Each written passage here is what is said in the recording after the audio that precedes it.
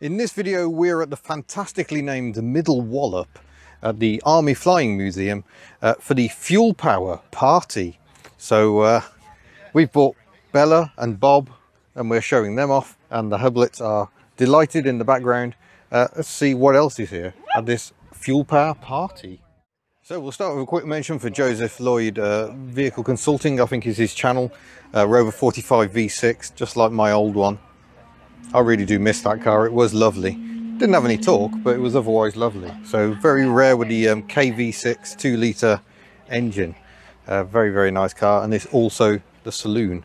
I don't think we got the V6 as a hatchback, which is a shame. I would love a hatchback V6. Had dreams about building one at one point, but it never quite happened.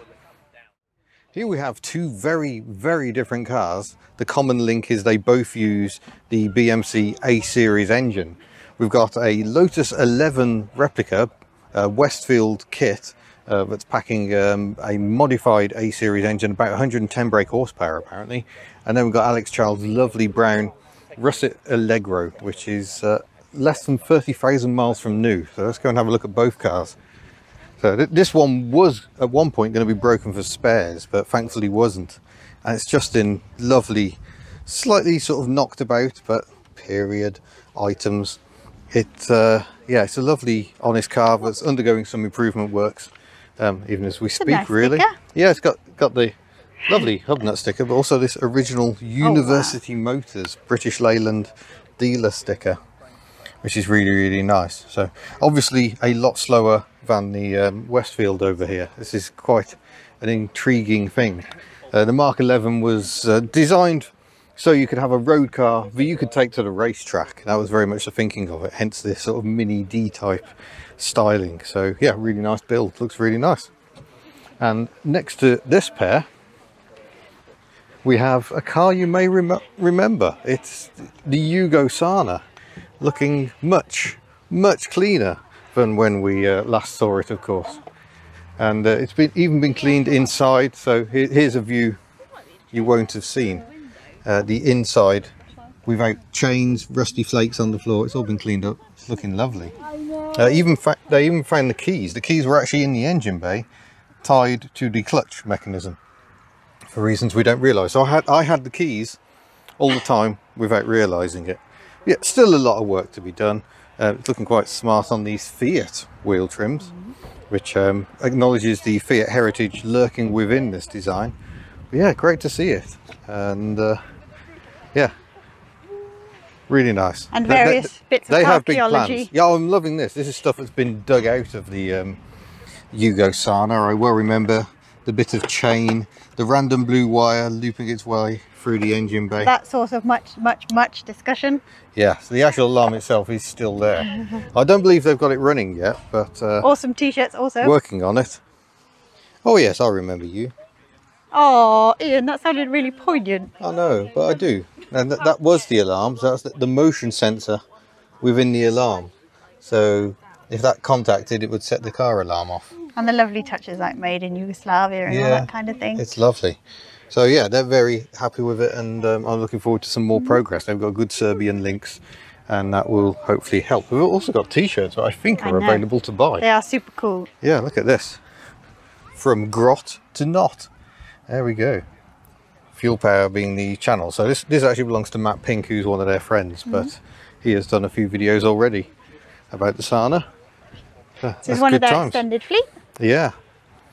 Next to that we have a Dacia Sandero Stepway. This is an extended fleet member also. So the slightly chunkier, more off-roady sort of look, but with none of the actual off-roaderiness. But I'm quite intrigued by these. I must admit, I would like to actually do a test drive on one of these. I think this is about as Hubnut as modern cars get. And I think we would actually benefit from the raised ground clearance, living where we do in Wales. Certainly something that's very good about the Berlingo. Next to that we got a Land Rover Discovery Series 2, but it's a facelift Series 2 with an awful lot of modifications. Different rear bumper and sill. I'm surprised Mini Hubnut hasn't given this a good eyeball in. He's had a fairly good look. Yeah, that's looking quite beefy. That is. I do like these. Oh, hello, he's got a Land Rover Special Vehicles sticker on it. So special vehicles, SVO to some folks, special vehicle operations, would do custom builds on cars for differing requirements. And yeah, that is quite the beast. I like it a lot. I love how when they did the facelift on the Series 2 Discovery, they fitted these round lights, which just sort of hint at the earlier Land Rovers. Really nice touch. And next to that, we've got a delicious Austin A30 van. We can tell it's an A30 because it's got the chrome grille, but these remain in production until I think 1968 as the later A35, but always had these earlier doors with these indentations in. That's very, very nice to see. And here's the Fuelpower Party headquarters here. They've got some lovely merch. Come and have a look at the merch. They are super organised. Look at these lovely 3D printed rocker covers. Fuelpower. Cool. Yeah, and spark plugs as well. Oh, got some look lovely at the little organisation. I know, it's impressive. Putting us to shame. That's what we need. We need some Tupperware pots, clearly. Absolutely. So yeah, this is party headquarters. I've just seen there's a Trixie sticker. I think I need that in my Okay, life. we can do some purchasing. Excellent. If we come round, we've got a Sinclair C5 here. Oh, Ian.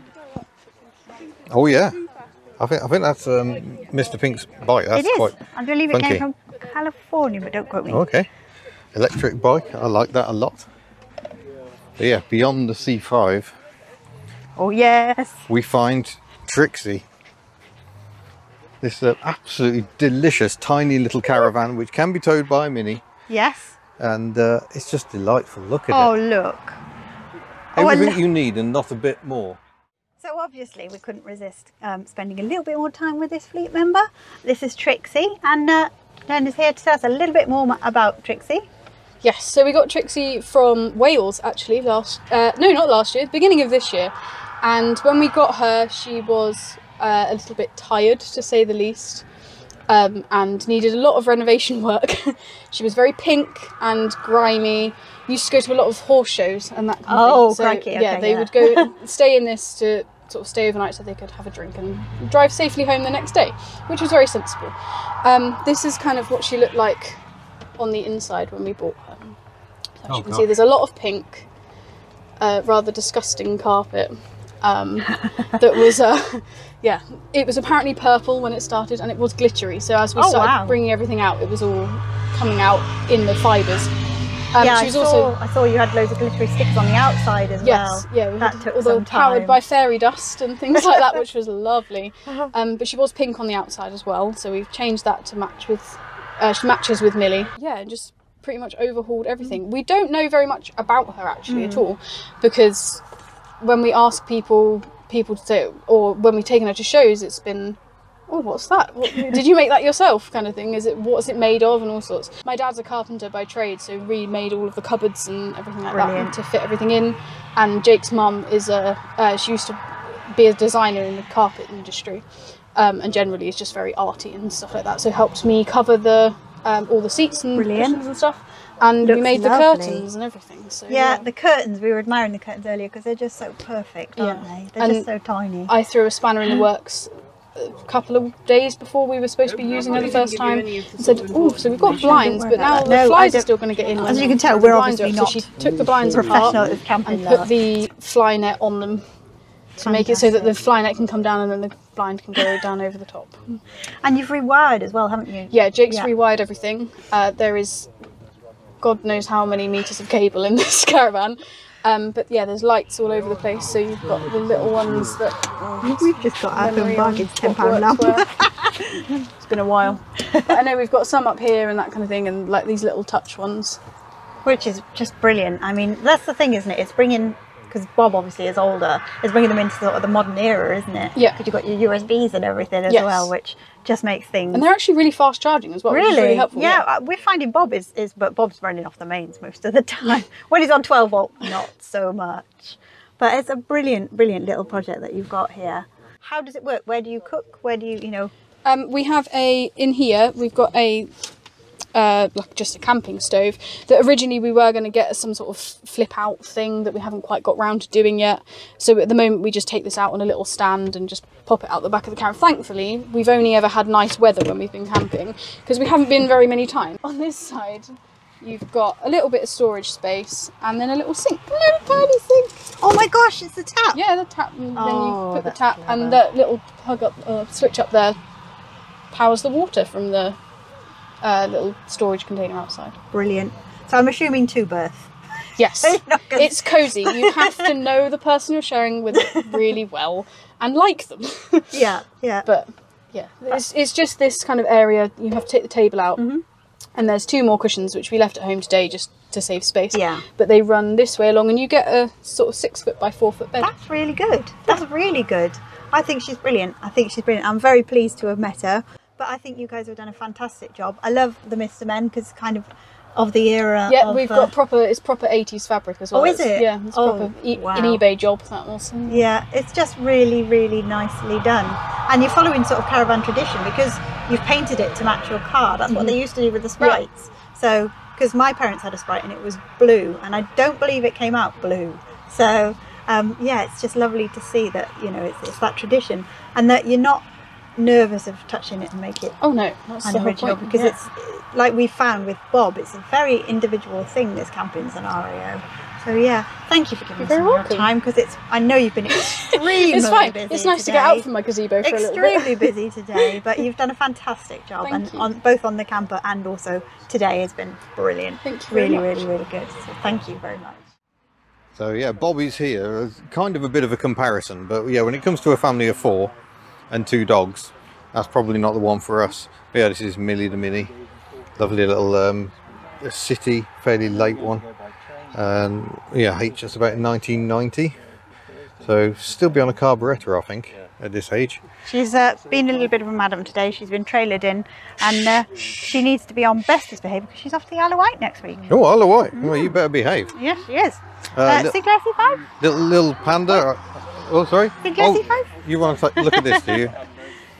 We've Yeah, done I've a actually test not of a seen one Sinclair in C5. the flesh. So This one's missing some important items, I feel, like pedals and handlebars. still, so It's a work in progress. cool. Yeah, so cool. So cool. Delightful styling. It couldn't be from any other era in the 1980s. No, not at all. No. Not at all. Yeah, they've got a little Fiat 100 HP here. So fuel power, I think they're big into their Fiats and their Minis, which is obviously going to have an effect. I think this one's today. Jake's. Oh, okay. Don't quote me on that. Pogo. But yeah, looking quite funky. You need to do a test drive on one of those. We've only driven the 1.1, your parents' own car. I know. And that definitely did not quite have enough power. I suspect that will address it quite nicely.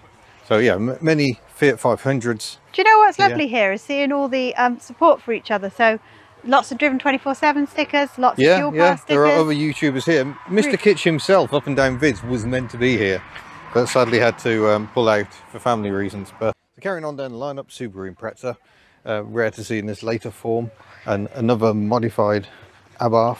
That's a compact little engine bay, isn't it? I love the little bonnet opener. Yeah, That's nice. cool. Very cool. So yes, a great many Abarths and Fiat 500s. Oh, that's a I beautiful must colour. say, one of my favourite things about the Fiat 500 is the font. Yeah. I love that. That is so clever and so simple. And it's a lovely design touch. Just unmistakably Italian, really, isn't it? This Fiat 500 looks remarkably like a Mini. But that's all right. disguise. We're all friends here, and everyone's sort of, so we've got the retros all together. But yeah, I've never driven a Fiat 500, so I can't really comment an awful lot on them. But some of them could be had with a twin air engines, some conventional 4 cylinders. This is the one Little Miss Hubnut clocked with the minions. Powered by minions, yeah. Yeah, there's a lot of personalisation going on, and it's good to see. Someone likes Grogu, apparently. And from Star Wars. Baymax. This, incidentally, is Mini Hubnut's favourite car of the show. Is that... He was saying the small blue car. Yeah. And there are a few blue That's cars small. up here. And I know he's fairly small himself, but I think that is still too small Oh, the for little him. toad. Is he going to put that in the competition? He might do. He We shall will, see. won't he? Yeah. He's a little toad. Ford Mondeo. You think this is end of the line for the Mondeo right there? Golf. Very noisy Volkswagen Golf. 5-cylinder, do we think there? Honda CRZ hybrid. Quite an intriguing thing. Quite nice styling on those. Again, something else I'd like to try. Mini Clubman. I drove one of those in Sydney, Australia, where the air conditioning was not up to the job, but I suspect it was slightly broken. And it also didn't really seem to have any suspension at all. Peugeot 208, I think this is an electric one. They're available as electric, or they have 3-cylinder petrol engines, I think. There were some of these in the Rally Aberystwyth. If you head to the Hubnut channel, we did a quick little video. Rally Ceredigion. We went to Rally Ceredigion, yeah. In Aberystwyth. Good fun, and these were exceedingly noisy. Colour clash-tastic over here. We've got a Toyota MR2 Mark II in a ludicrous shade of green. Glorious. Glorious, yeah. Next to a Nissan 100 NX, Sunny based, I think, or Pulsar based, depending on your market. And yeah, really nice. Got the twin top roof on it. It's lovely Mark III MR2, which don't have any boot space at all. And perhaps surprisingly, a second 100 NX. This one belonging to Amber, driven 24/7, and she's got her roof panels off. She went full Brave mode, so you've got the yeah, no roof. Sorry, can we have that action again? Is that a good action? Yep. Yeah, I'm just demonstrating the lack of roof, but yeah, with lack of frame on the doors, that's quite funky. So you get convertible motoring with fewer of the downsides. Automatic. Is this one of Amber's recent purchases? I can't keep up with Amber's purchases. She is worse than me. She buys cars all the time. I just love the fact she's like, I'm never buying another car. Oh, I appear to have bought another car. Yeah. This, probably car of the show for me. This is a Sunbeam Alpine. It's 1725 Series 5. I think it might be a GT, because on the GT you've got a hard top, but you didn't get a soft top. So you either had to be brave and leave the hard top at home, or drive around with the roof on. But yeah, it's got a 1725cc engine.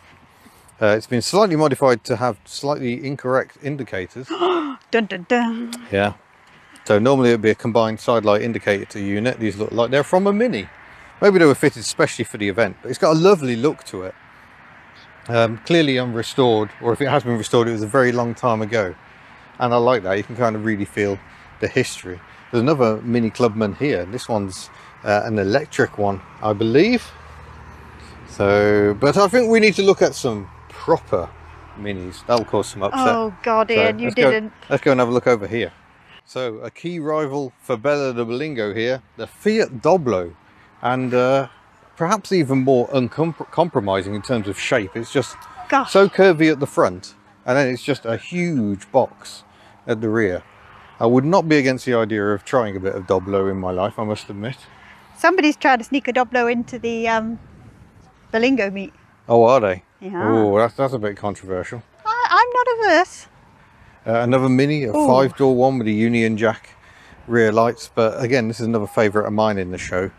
This little 1979 Mini. I think it's a 1 litre. It's still got the Leyland badge on it. I think we've got his channel on the side there. Yeah, Mini Mac TV. We've got these absolutely delicious little 10-inch alloy wheels. I don't know if they're Dunlops or I don't know what they are, but they're very, very smart, very stylish, very, very of the period. But it's still got the black grille as it would have had from the factory, and it's apparently called Bumble, and that's really nice. I like that a lot. The other end of the 70s, this is about a 72 Mini Cooper Mark III, I think. So the last of the original Coopers. Cooper S, apparently. It's got the badge, got the Monte Carlo headlamp setup, the 3 lamps. That's a really smart car, very nice. And it's hard to believe that there's almost 20 years between these two Minis. This one's about an 88, 89. Nice bit of chrome on it, looks nice. This one's an early Cooper when the Cooper came back. They originally did a limited run of Coopers, now known as RSPs, Rover Special Projects, and then they came in for a proper version. It's got an ECU crammed onto the inner wing here, next to the brake servo. They worked so hard to cram all this in, and on Japanese spec ones, they even managed to cram air conditioning into these. No idea how. Where? Yeah. So that's lovely. An R50 Mini, I think. Mini Addict 84. I think R53 refers to the fact it's a Cooper S, I think. I'm not... Oh, there we go. Supercharged adventure in progress. There's our clue. But R50 is the base type of these first modern Minis, which of course are starting to look quite retro now because they are over 20 years old. Yeah, yeah. How did that happen? No cake left in this Mini overnight. Probably sensible. So these are both fairly late Mini Coopers with the optional sport pack. 13-inch wheels, big fat arches, and I think they look amazing, but by all accounts it's not the best modification Rover ever made to the cars. It's kind of just trying to extend the model a little later. This one's on an X plate, that's like 2000s, that's right at the end of production. But yeah, I think they look fabulous with these sport pack arches, even if it's not the best in terms of performance or handling. It's funny to say big fat rims when you're talking about 13 inch. Oh no, 13 is now tiny. So beefy. Struggle to find places that stock what were they, a 10 13-inch usually? wheels. 10s originally, yeah. And a very interesting vehicle here at the end. This is a Mini Phoenix. So Phoenix was a rust-proof Mini. Despite the looks, it's very, very... this is very clever, actually. Yeah, very, very rat look. clever. It looks like, oh, it's rusted away. It's fiberglass. So there's nothing to rust, so don't pee on it. Yeah, it's a rust-proof car. They built about 70, and there's only about 10 left, did it say here? 10 or 11 known to survive. Now This one has a Suzuki twin cam engine crammed into it just for extra 1.3, lols. I think. But if you come around this way, you see it's actually a practical estate car. Yeah, the interior is quite remarkable. Super. The more you look, the more you see. The more you see, amazing. yeah.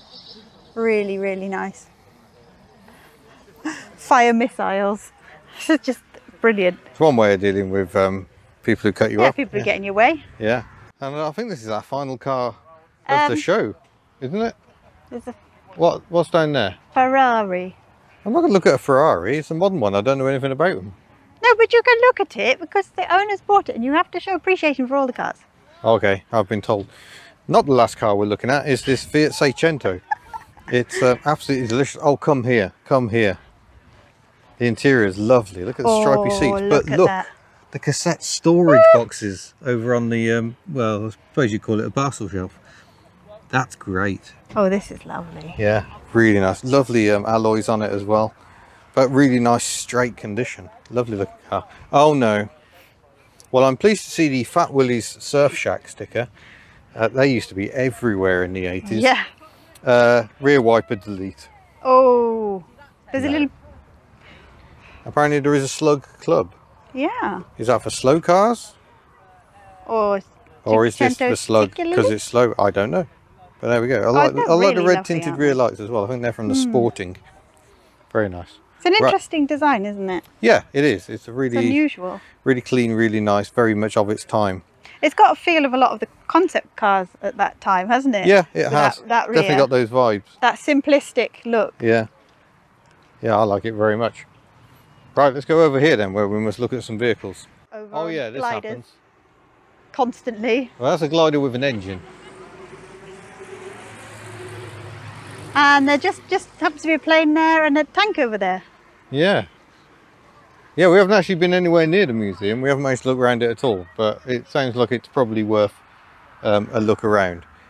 So yeah, we've got a Honda CR-V, nice decent 4x4s, and then a Ferrari of some sort. I don't actually know, but we have got a pantograph wiper moment, so there's something to revel in. Take a moment, is it, dear? Yeah, look at that dual-armed loveliness. I don't actually know what it is, so there's no point even guessing really. It is a Ferrari. After 355, I'm afraid I get a bit lost. Had to get the camera back out again because this Volvo 480 has just arrived. Classic retro modern, very good magazine in the background. Really, really nice to see the old Volvo 480s. Quite unlike any other car that has ever existed really. Lovely font on those number plates. Look at those curved characters. Yum, yum. So that's very good to see. There's also something else we should probably go and have a look at. So there is actually a plan to try and revive Millie the Mini. A little unhappy, arrived here not under her own power, but yeah, trying to revive the engine. Look, there's all sorts of mods. We've got a nice modern radiator here at the side, as they always were on Minis. Silicon hoses. So hopefully she'll come back. Ah, no dice. It's a bit quicker turning over, but still no spark. Well, I thought we stood a chance of winning furthest travelled, but no, we've actually got an Abarth here from Ukraine, which, given the current circumstances, is quite remarkable. So, yeah, well done, little Abarth. Nothing. Sadly, the party was all a bit too much for this little Mini. It looks like the ignition module on the electronic ignition is broken. No one has a spare, so sad times. It's going to have to be trailered back home. But an interesting reminder that modern technology definitely has its uses. I'm a big fan of electronic ignition, but yeah, it can go wrong. So sometimes you're best keeping all the old bits along with you, just in case. That's a lesson I should definitely pay attention to myself. So that was us at the Fuelpower Party here down at Middle Wallop. And yeah, it's been great. So great to see. Really nice mix of cars here. Really nice mix of Minis as well. I do like Minis. And we look forward to seeing you in a future video. Farewell. Slick.